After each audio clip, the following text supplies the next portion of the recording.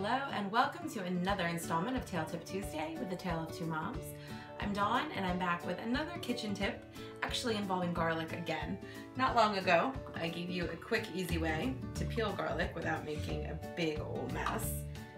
But the thing is, sometimes, most times, it's still gonna get on your hands because you still need to cut it.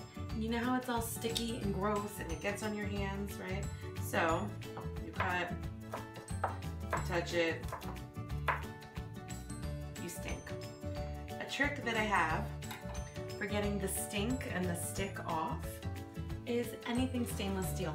So we have stainless utensils. I'm gonna use a big spoon because, well, I can use it better.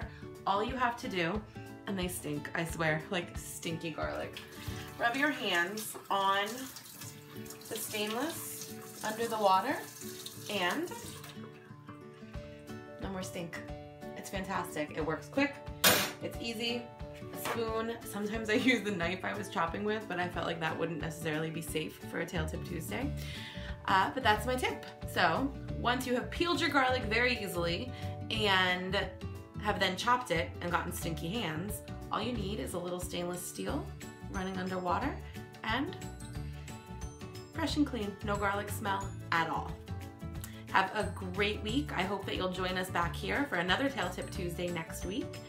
If you love what you're seeing, please subscribe and let us know. Like or comment. Have a wonderful week.